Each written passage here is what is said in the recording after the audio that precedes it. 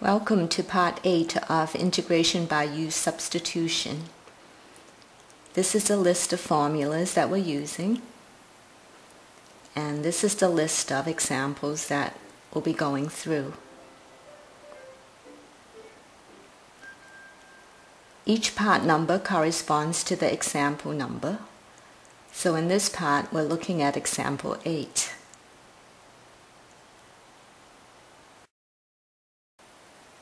Can we see which formula it is?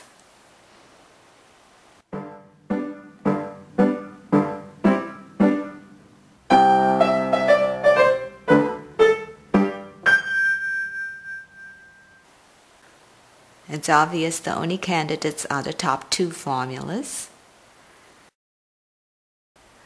Since we're dealing with a fraction, we might as well try the natural log, right? In the natural log formula, we have the integral of du over u. So let us let u be the denominator, x cubed plus 3x minus 7. What's du? Du is the derivative times dx. We get 3x squared plus 3 times dx.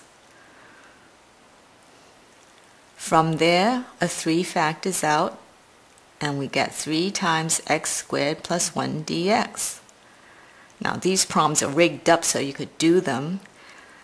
If it weren't that way, we just can't use U-substitution to solve the integral. So let's go ahead and substitute the u's in now. We get the integral of 1 over u, and the leftover part, the numerator, x squared plus 1 dx, what's that? It is exactly 1/3 of du. So let's put that in. Constant factors can be factored out of integrals. So we get 1/3 times the integral of du over u, and there's our formula. We get 1/3 log of absolute u plus c.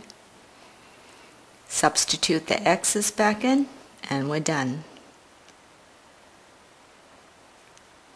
Let's check our answer by differentiating. We get the constant factor 1/3 times the derivative of the log part. Differentiate log of anything, you get 1 over that thing times the derivative of that thing. Copy everything in front. We get 3x squared plus 3. From that, the 3 factors out. The 3's cancel, and there's our integrand. Now let's try the problem without writing in any u's. It will be a lot shorter. Okay, let's look at our integral.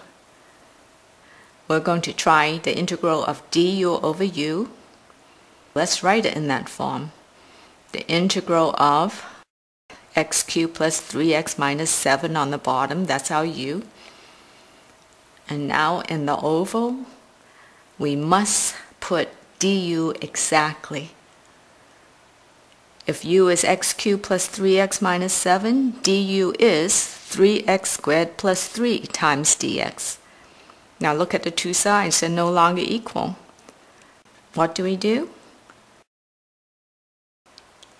All we have to do is put 1/3 in front of the integral. Now we have 1/3 times the integral of du over u, which is 1/3 log of absolute u plus c. See how short that was? Pretty neat, right? See you next time. Bye.